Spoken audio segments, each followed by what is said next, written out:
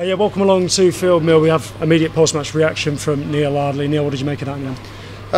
I thought in the end they were the better team. I thought first 35 minutes, I thought it was a good game. I thought the game plan that we had worked well. We've had 2 one-on-ones, then moments change games, don't they?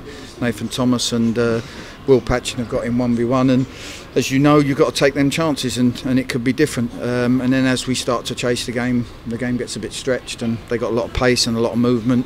And second half we got a little bit raggedy, and particularly after the second goal, which is disappointing. So it's been the 2 games I've played, we've been very good in the first half, not so good in the second half. So that's something that we need to address. I know it's early days, but why do you think that is?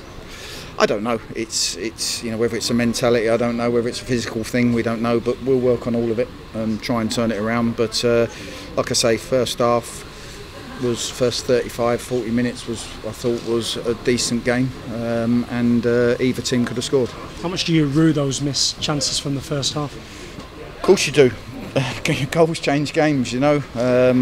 And the disappointing thing is we worked very hard at defending crosses, and we're disappointed with their goal. Guy coming in round the back post with the bodies that we had in there. But that's been a common theme as well. So there's lots we've got to sort out. We know that. Maybe 1 or 2 fresh faces as well coming in, but we'll be all right. We just need to work hard at it and turn it around. There's good players here, and we'll get it right. You, when you came in, made no secret of the fact that it's crosses that have been the undoing of Notts a lot this season. 73%. Yep. I heard you say. Again today, they seem like they have a lot of space for those crosses. Now, you've only been in a short time, so it's not going to turn overnight.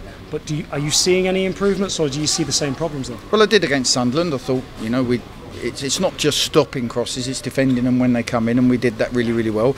And today we got done on one, so that's disappointing. So all we can do is work on the training field on it, do our very best. But it's hard because we're trying to have an attacking intent as well. We don't want to just sit and protect the back 4. We want to try and go forward. And like I say, in the first half, we had 3 or 4 really good moments where we did that. That was a real baptism of fire for you today. I mean, yes, you had Sunderland on Tuesday night, but 49,000 seat stadium with 8,000 people, and it's almost like a behind closed door friendly. I mean, how different was that today for you, and how did you find it? Were you nervous going into the game today? No, I just really wanted to do well for the fans. I know it's a big game. Chairman's not been well. I wanted to try and make him feel better with a win. But I knew I was under no illusion. Sunderland and Mansfield away were going to be tough games to start off with. So we've got loads of work to do. I'm confident we'll get them organised and we'll get it right and we'll get them fitter and all the things that we need to do. And hopefully now with Kane getting on the pitch and Steady getting some minutes, we'll have a little bit more firepower back as well. Yeah, what do they bring you? I mean, you had Stead out there today for 80 minutes, and in that first half in particular, you just see the impact that he has. Well, he doesn't have the career that he's had without knowing how to play the game. So we've just got to make sure that we do the rest around it. Our problem's been conceding goals. We know that. So we've got to try and get that balance from, keeping clean sheets, but not being a defensive team that just sits back and tries to protect. And Kane Hemmings, he got a few minutes at the end there. How far away is he from being able to start again? Well, he got a lot more minutes than I wanted him to have. I think he was due 15 or 20, and I put him on 30 minutes. I just felt in the second half we didn't start the second half well enough, as well as we'd finished the first, or certainly played the first half an hour.